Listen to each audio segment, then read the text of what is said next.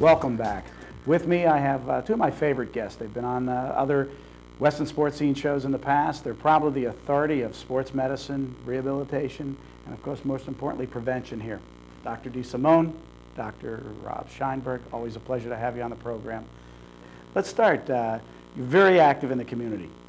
What specific things have really cultivated your practice with the community of West? We like to get involved with the community. We try to give lecture series. We give lectures to the coaches. We're involved with the community. We have trainers out on the field 7 days a week that are involved with the kids.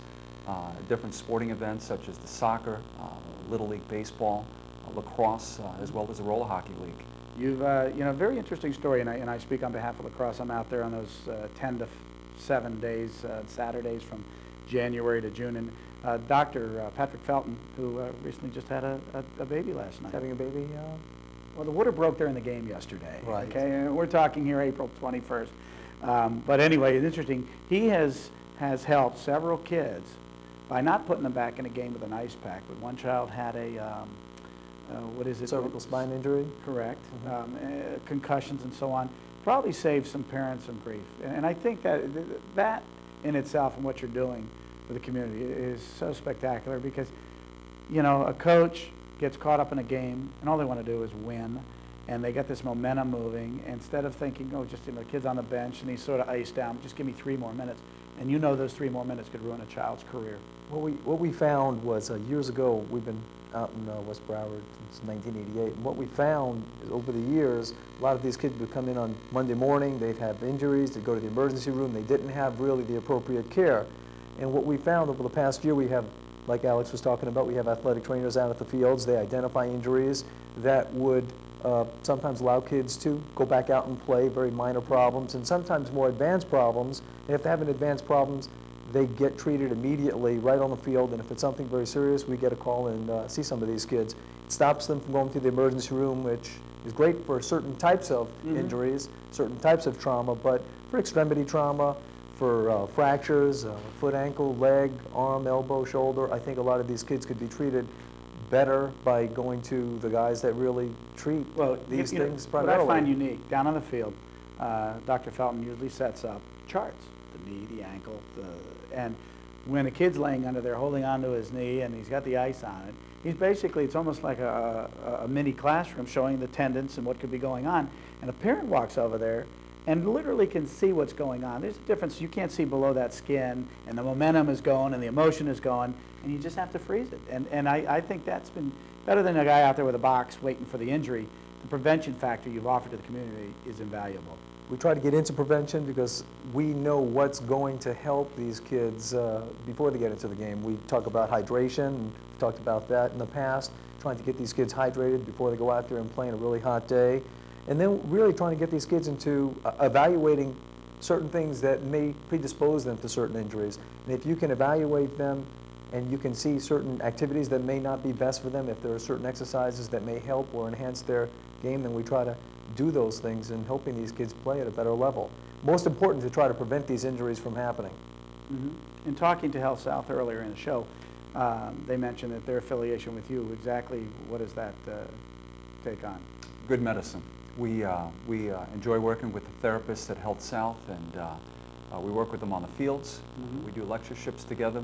We put together spots with... Will you be in those combines they're doing on June 3rd and May 19th? Right, we've been after doing that for a long time. The combines are great. It really gives kids a good baseline, see where they are relative to some of their peers, and trying to identify maybe an area where they may be weak and trying to really work on that area. Sure. So that at a later time they can improve that particular skill. Geographically, obviously, you're a pillar in Weston right there off of the medical center, right off of... right over in the medical professional campus. Medical professional campus. Geographically, you're far more reaching than just Weston. You service Tamarack. Right. We have an office in Silver Lakes, Pembroke Pines, Westbrook, Pembroke Pines, and we also have a satellite plantation as well as Tamarack. We see a lot of kids, a lot of injuries all over the county. I think that this... Well, how can parents, let's do this, how can parents, in each of your views, because this is probably the most important question, how can parents make your job last and make their stress less? Because I mean, that's what it is, the better prevention they can do with the proper mouthpiece and the wraps and so on, you know, keeps them out of your office at the same time, you know, makes their environment with their children happy while they're watching them play sports. You know, we're seeing a lot of overuse injuries. We're seeing a lot of fractures and sprains. We're seeing a lot of ligament injuries. But really, over the last year or two, since the community is so involved with sports, and you have so many parents that are so knowledgeable with regards to the types of sports that the kids are playing, and the coaches out there are great. They really know how to prevent injuries. They get the kids involved with stretching and teaching them proper protocols before playing for the season. But we're seeing kids out there the whole year, and their seasons are starting to blend into one another. And that's where we're starting to see a lot of overuse injuries. Sure. And I think that if parents and coaches, as well as the physicians, moms and dads, get their kids into maybe a satellite where during the summer they can do a little bit of swimming, cycling, maybe cross-train, I think that will probably eliminate some of our injuries. Right, to give those, you know, if they're going to play sports year-round, they definitely have to take it into consideration that a muscle that's doing one thing in one sport that's does something else in another sport, and if you're not constantly keeping that muscle flexible in that, you're going to have a damage. Parents also need to understand that there are certain injuries that allow kids to go back and playing, and there are certain injuries that that they should really watch over. When to see a doctor, when not to. Exactly. If they have an area that's swollen, a little bit discolored. And if I've noticed, that's we on the lacrosse website, we have a link to your site, which is really user-friendly. It's very exciting, and you have those tips in there. We're trying to educate people through the website, through articles that we've written for local papers and local magazines, and also on the field. And the more we educate the parents, the more parents, I think, understand what their kids are going through. Right. But there are certain things that parents should be aware of.